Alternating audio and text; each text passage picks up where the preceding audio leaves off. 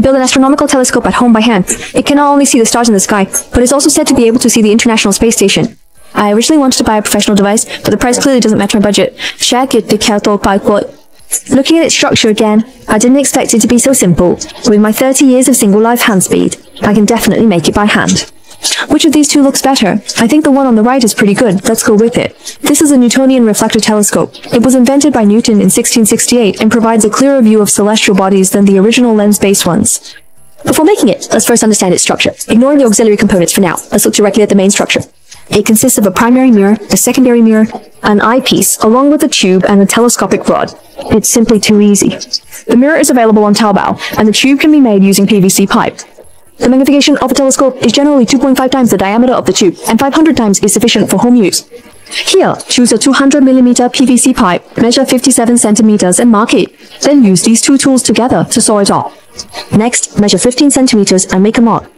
Use the electric saw to cut along the line. Make a mark with the electric drill, 6.5 centimeters out. Drill a round hole at this point, and use the eyepiece base to position the screw holes. Next, drill holes in it for easier fixing later. Buy 1 can of black and 1 can of white spray paint from the hardware store. Apply the black paint to the interior to reduce internal reflection and scattered light, improving the telescope's image quality and contrast. Apply the white paint on the outside to make it more aesthetically pleasing. Buy 3 copper tubes from the hardware store. Cut them uniformly to 70 centimeters in length, and use them as extension rods to ensure strength. Next, it's time to prepare the lens treatment. Unlike the Galileo telescope, which uses the convex lens refraction principle for imaging, the Newtonian telescope is a reflecting telescope that uses a concave mirror to reflect light for imaging. Those with strong hands-on skills can buy a piece of glass and grind their own lenses. However, the process is quite complex, requiring professional instruments to measure curvature, and finally, the mirror surface needs to be coated. Fortunately, with the all-purpose online marketplace, it only took 200 yuan to get a set. Look at this effect, it's just perfect. The primary mirror has a diameter of 160 millimeters and a focal length of 1,285 millimeters. This is the reflector. It is oval-shaped.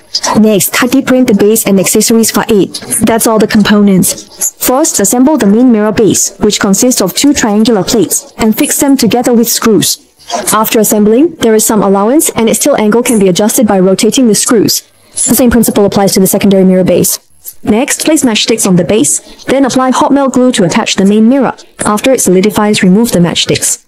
You can see there is some gap in the middle, which is because the thermal expansion coefficients of the mirror and the base material are different. This can reduce the impact of temperature changes on imaging, and also reduce the transmission of vibrations, thereby improving the stability of the imaging. Next, install the bracket on the tube. First, fix the printed part in place. Then insert the copper tubes and connect them together. The telescopic length of the tube is determined by the main mirror, which is the calculation method for the length of a refracting telescope, while the Newtonian reflector only needs to be half of that. The focal length of our primary mirror is 1,285 millimeters, which means the distance between the primary and secondary mirrors should exactly reach this value. Let's take a look at its appearance outdoors. It's not inferior to a purchased one at all. After extending, it can be locked here. The copper tube is also sturdy enough. Next, install the eyepiece base. Once the eyepiece is focused, just insert it upwards to secure it. The primary mirror needs to be more precise. Measure its distance, then attach the tube and drill holes. Finally, tighten it with self-tapping screws. The secondary mirror is installed at the top end. Make sure to align it with the eyepiece hole, so that the light reflects onto the eyepiece. Tighten the eyepiece, and the assembly is complete. Make a base for it using plywood, with the shape and dimensions like this. Now, let's have a full display. Not bad, save 2 watts. Install a finder scope here to quickly locate and lock onto the target celestial body. This is a laser emitter used to aim at the target celestial body. Here, different focal length eyepieces are provided. The magnification is the focal length of the primary mirror divided by the focal length of the eyepiece. Next, let's come to it's an exciting part now. Before using it, let's first understand this principle. The light from the celestial body first enters the telescope's tube and shines on the primary mirror at the bottom of the tube. Since the primary mirror is concave, the surface mirror will parallel the light is focused onto the secondary mirror. Since it's a 45-degree inclined plane mirror, it can directly reflect light into the eyepiece. Then after magnification by the eyepiece, one can observe the image of the celestial body here. It should be noted that the image seen is inverted. Test it on a clear night. The moon on August 15th is indeed big and round.